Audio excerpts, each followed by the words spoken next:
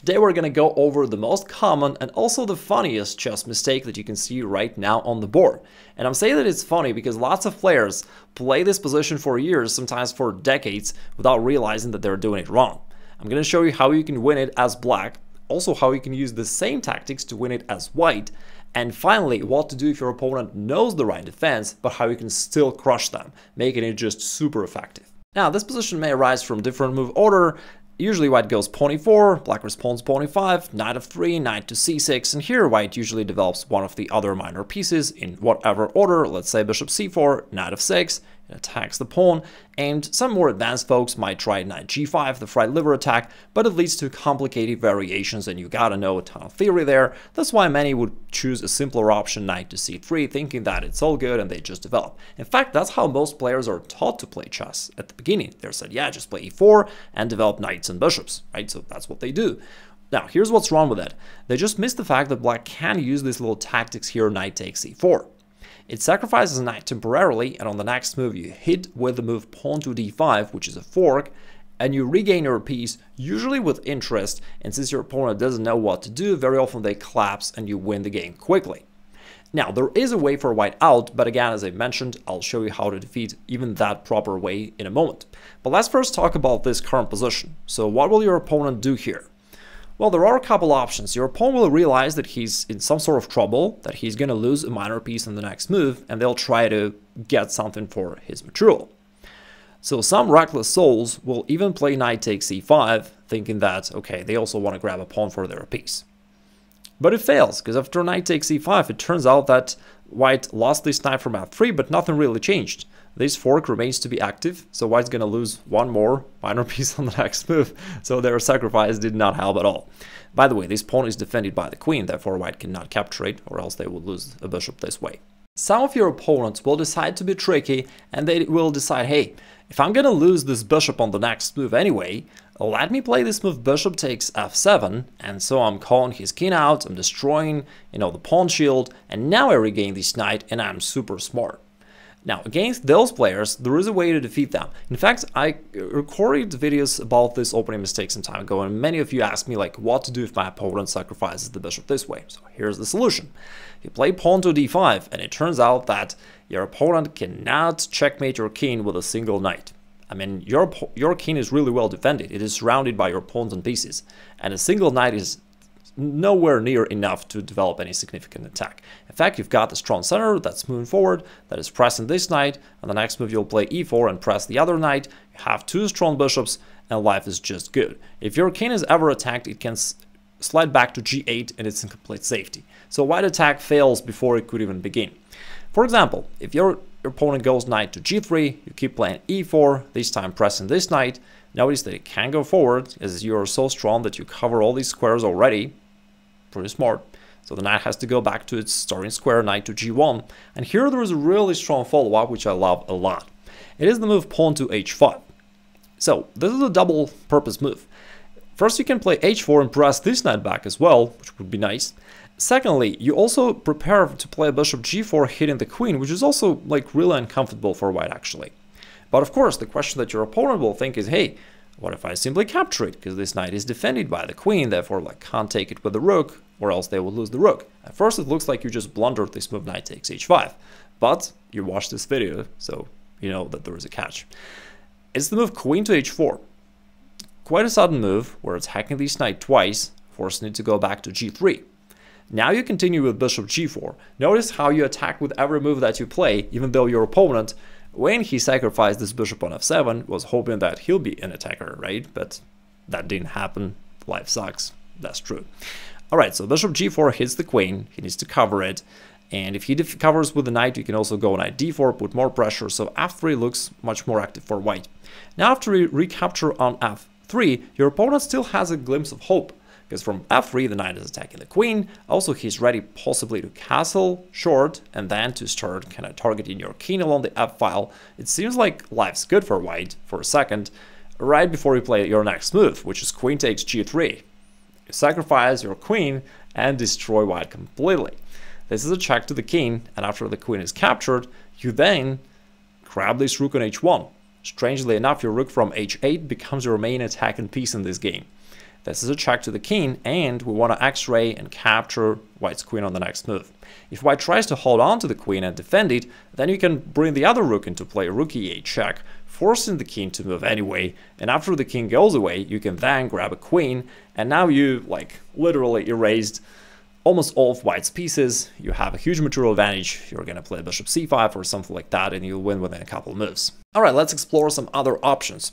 After we play knight takes e4, most of your opponents will accept this knight sack, then you play pawn d5 to regain your piece on the next move, and here your opponent will usually notice that you're about to capture one of his minor pieces for nothing, and therefore he'll decide that, hey, at least I want to get a pawn for my piece. So in most cases they will play bishop takes d5, which is wrong, but that's what they play.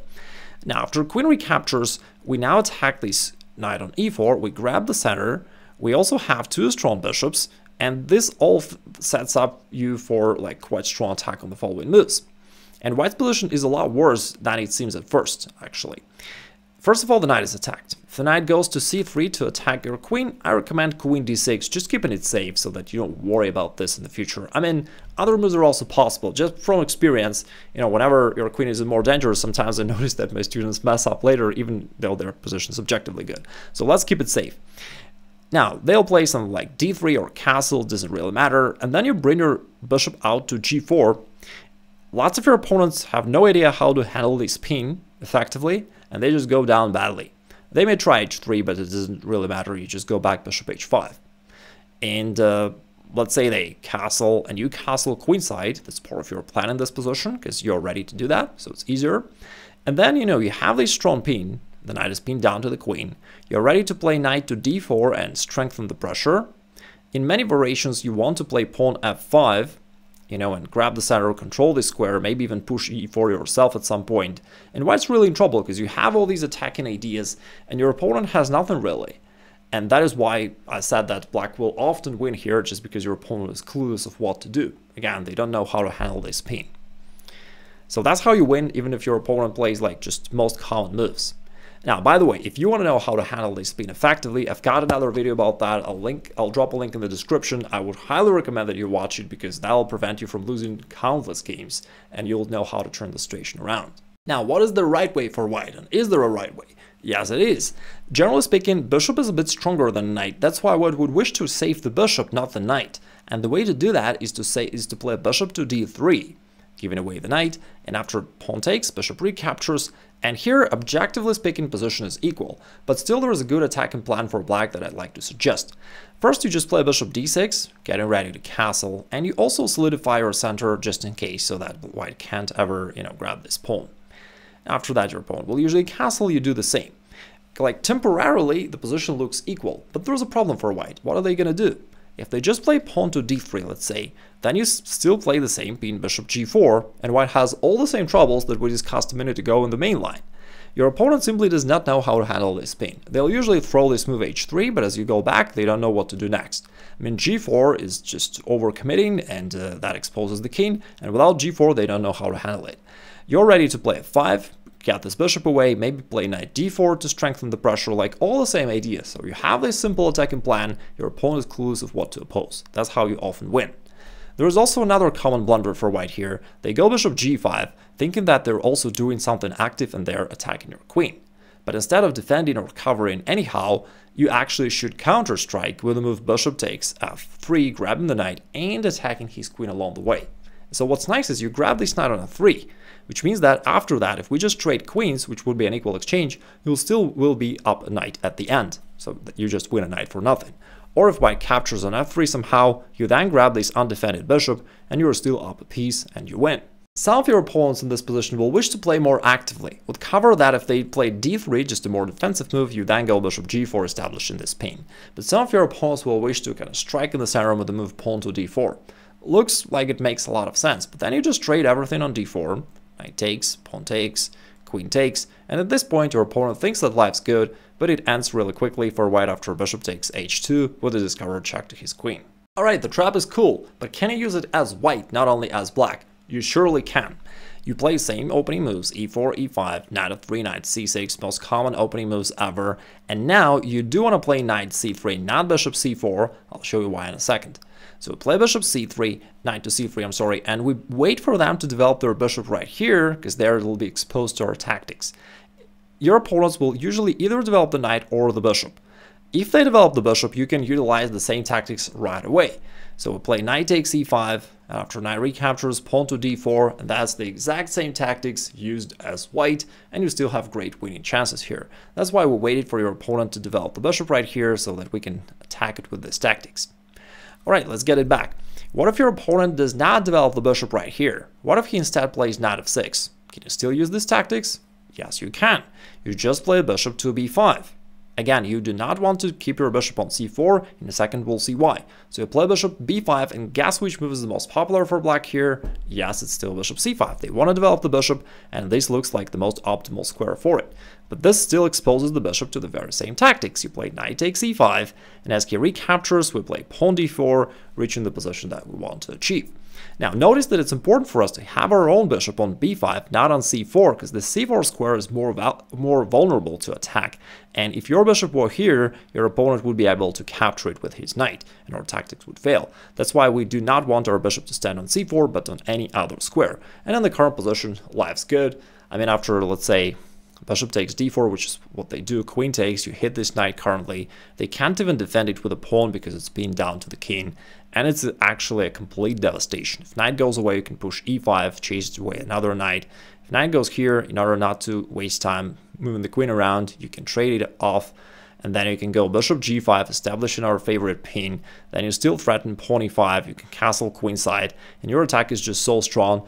I think computer already shows it like +3 for white, something like that. I mean, it's completely devastating. If you have any other questions about certain other options that I didn't cover in this video, I actually had another video where I cover those more rare sidelines, and you can check it out by clicking the link right here. So go crush everyone. Also then let me know in the comments how it worked for you. And if you want to level up your chess overall and also learn chess strategy, check out this free masterclass where I handhold you to chess success. Have a great rest of the day. Ciao.